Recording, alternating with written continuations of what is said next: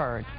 A group of South Florida lawmakers traveled to the Keys today to save what they call the jewel of the ocean. Aquarius, an undersea research lab, has lost its funding and is in danger of closing.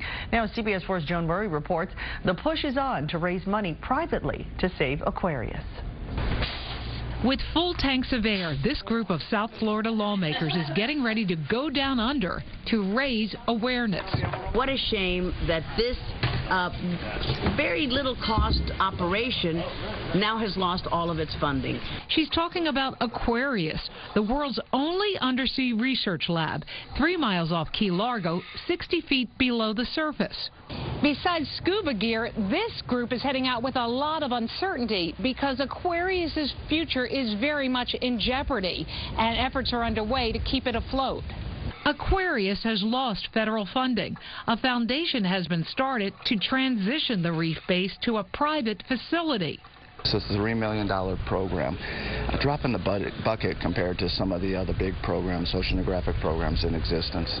Through webcams, we watched the last researchers of the year suit up, leave Aquarius, and ascend to the surface.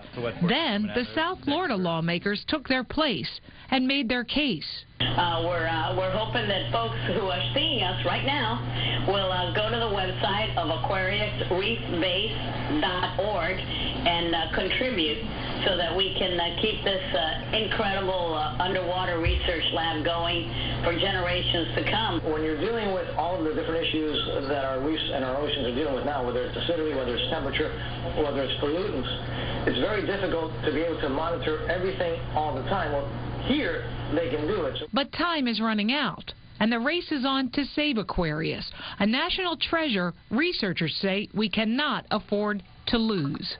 In Key Largo, Joan Murray, CBS 4 News.